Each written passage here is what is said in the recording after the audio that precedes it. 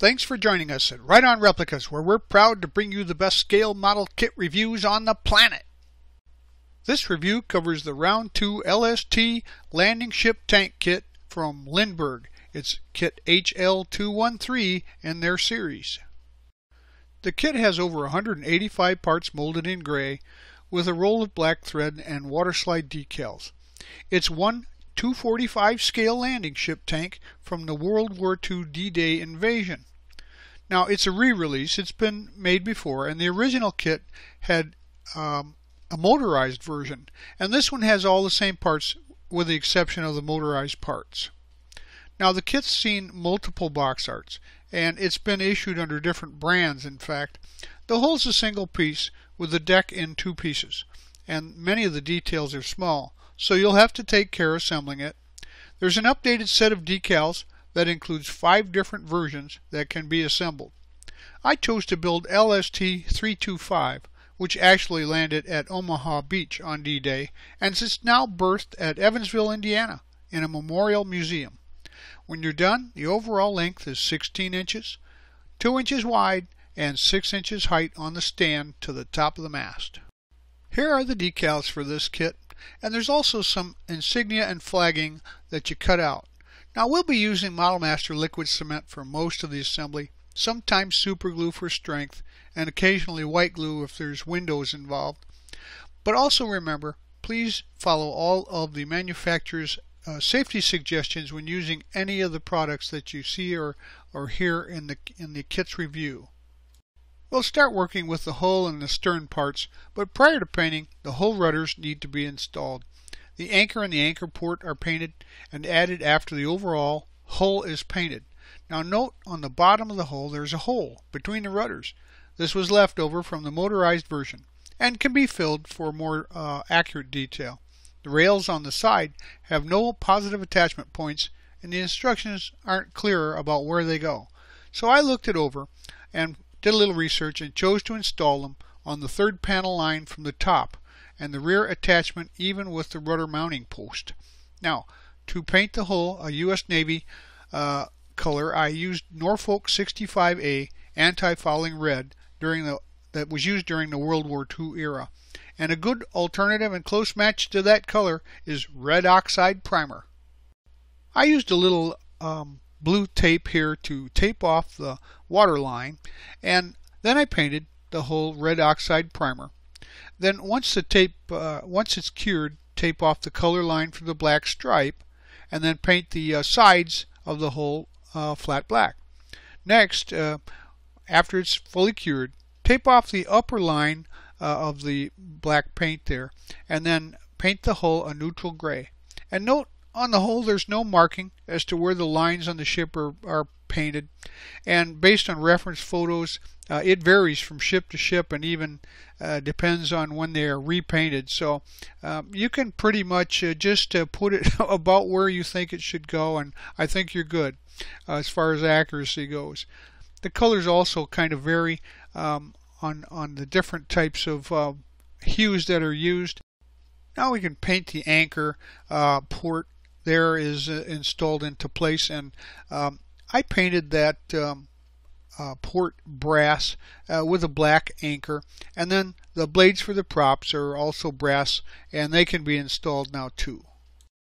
I painted the deck a dark gray color like a hull gray, and then I installed those onto the hull into position, working carefully around the edges to make sure that it all sealed up and was properly fitted.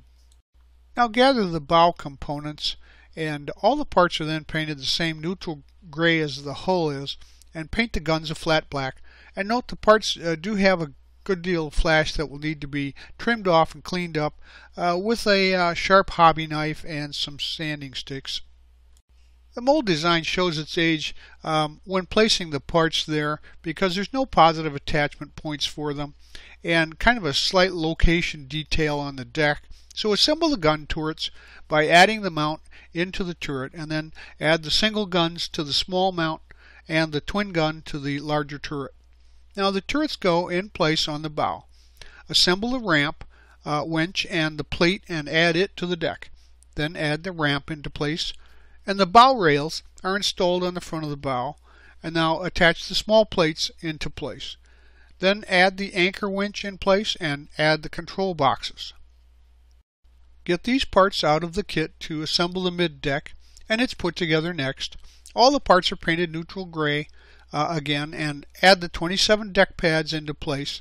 And there's little small marks on the deck for their locations, so add the 10 pylons into place as well, and then the 12 vent tubes following that. Now we can get these parts to work on the aft deck, and that gets started now. So all the parts again neutral gray, and the roof sections are dark gray. Now the propeller is brass and the anchor is flat black. The decals 24 and 5 go on the lower section sides and decal 26 on the top section front to create ports and hatches. Now attach the winch and the winch plate and add that to the deck. Now add the small winches into place and add the vents into place too. Now the small plates are installed, and then also the 8 pylons to the deck. Add the rear battery room and install the upper section to the lower, and then glue that unit to the deck. Now add the anchor and the propeller to the back wall of the lower section.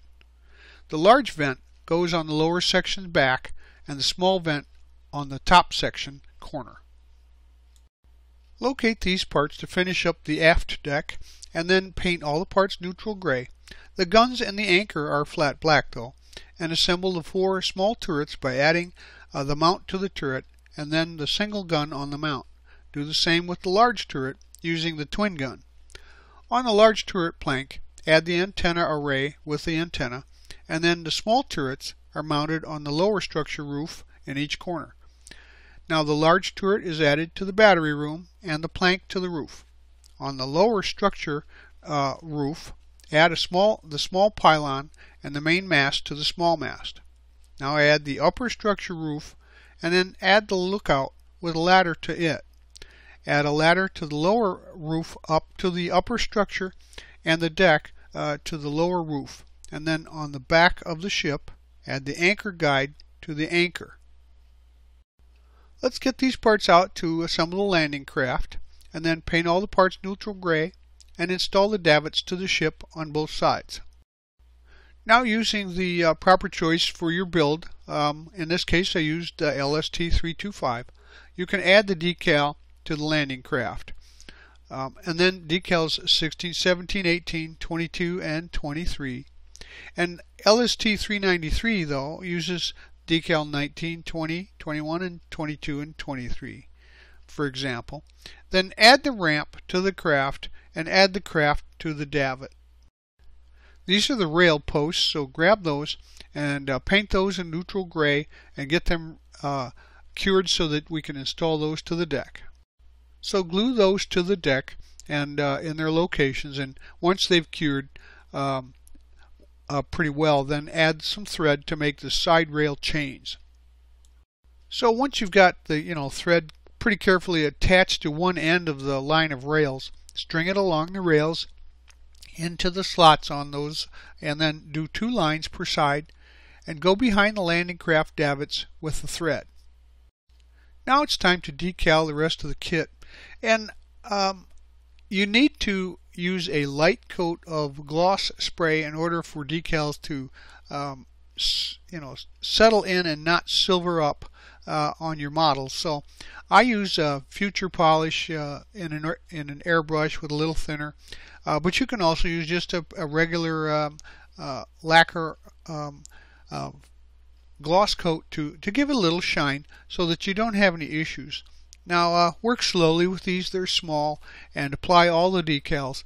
Then if you need it, use some of that aftermarket setting solution to make sure that they adhere to any of the contours that you encounter when you're putting your decals into place. Now you can tie some thread to the mast and down to the antenna array, and there's a 48-star flag and a 50-star flag for either time period. Plus there's some signal flags that you can add there too for appearance and authenticity. So gather up the parts for the 8 lifeboats there and paint those flat black. Then add them to the deck, leaning against the edge rails around the ship. Final item to assemble is the stand. So assemble the stand and then paint it whatever colors you choose. You can highlight the print in a contrasting color, and I did this one in flat black with some silver lettering. So the finished chip will sit on the stand without glue. There were some extra parts that were left over, duplicates of small pieces, but also some of the structure for the motorized version that were just left on the molds. So these will be the pieces that are left over, and whatever flags that you don't use are all that you'll have left. Originally designed by Lindberg as a motorized play toy for kids, this kit didn't have a lot of extra detailing, but it's got enough, and the subject matter is just excellent. You won't find too many models like this being produced anymore, and this vintage kit can still be found online. But the original ships, of course, were pretty slow, about 9 knots, but a 10-year-old could build these back in the day, even with a mix of 40 and 20 millimeter guns. Sometimes there was a 3-inch gun at the stern, but they were lightly armed and were used support for defense generally. You can, like I said, you can still find these kits around, and if you do, I'd buy one and put it on my shelf. We hope that you like this step-by-step premium scale model kit review. And so that you don't miss any more, please subscribe to our YouTube channel. You can find us on Facebook too, and as always, at our website, www.rightonreplicas.com. Thanks.